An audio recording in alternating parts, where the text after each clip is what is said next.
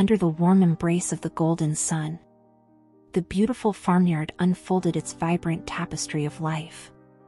Towering trees gracefully swayed in the gentle breeze, their leaves casting spotted shadows on the lush green grass below. A radiance of colors burst forth from the blooming flowers that decorated the landscape, creating a kaleidoscope of nature's finest hues. A tranquil pond, its surface reflecting the blue sky above, added a touch of serenity to the beautiful scene. Within this enchanting setting, a mother duck nestled comfortably on her nest beneath the expansive canopy of a majestic tree. The tree's branches provided a protective umbrella, shielding her from the sun's rays. The mother duck had an air of anticipation. Her eyes gleamed with warmth and excitement. The air was filled with the sweet symphony of a birdsong, enhancing the sense of tranquility that surrounded the farmyard. As the day unfolded, the mother duck patiently awaited the arrival of her precious ducklings, her soft quacks echoing through the air. The anticipation grew, and the atmosphere was alive with the promise of new life. Each passing moment seemed to hold the whisper of impending joy, as the mother duck excitedly waited for her ducklings to hatch.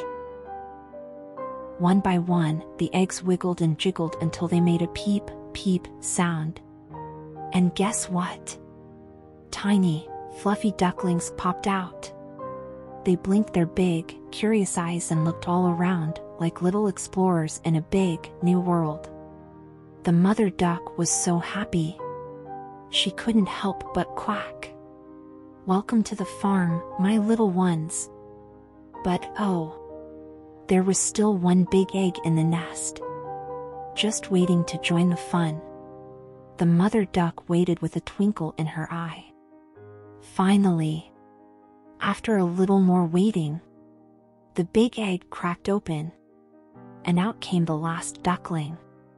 He was different from his fluffy, yellow siblings. He was big and gray.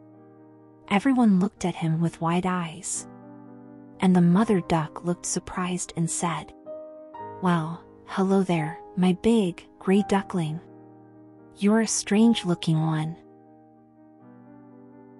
The very next day, the sun was shining brightly, and Mother Duck decided it was time for her fluffy ducklings to have a splashy adventure.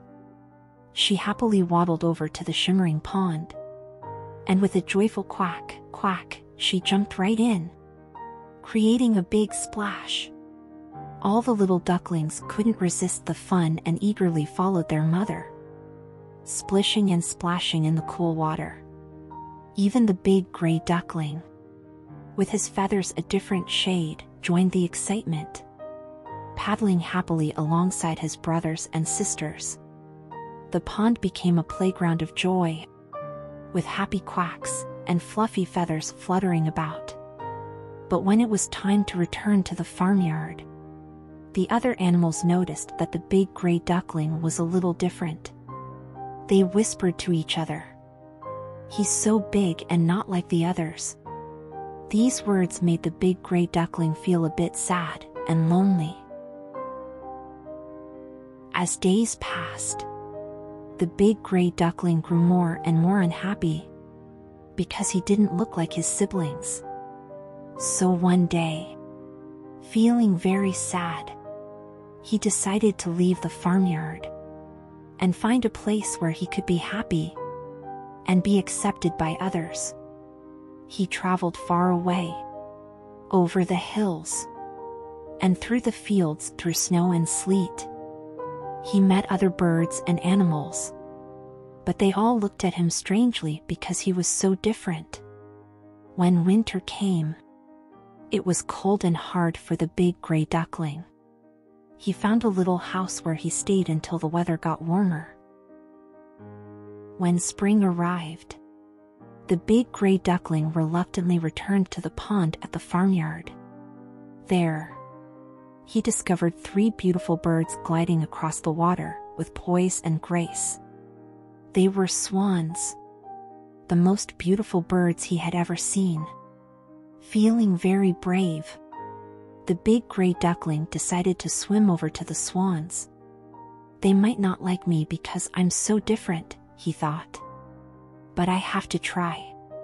With a determined heart, he waddled into the water and paddled towards the swans.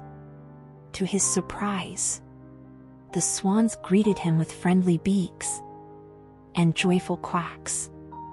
As the big gray duckling looked into the water, he saw his reflection and could hardly believe his eyes. No longer was he a big, awkward gray duckling. He had transformed into a beautiful, graceful swan. He was one of them. Just then, a group of children arrived at the pond and spotted the remarkable sight. "Look! A new gray swan has arrived, and he's the most beautiful of all." They cheered with delight. The big gray swan beamed with happiness and pride.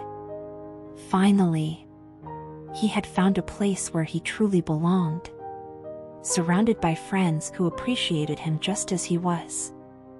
From that day forward, he glided through the pond with joy, his heart filled with warmth, knowing that it's okay to be different because that's what makes each of us special.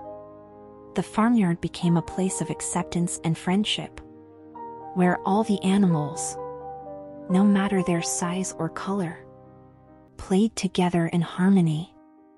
And so, the farmyard echoed with the cheerful quacks and laughter of newfound friendships, celebrating the beauty of being unique.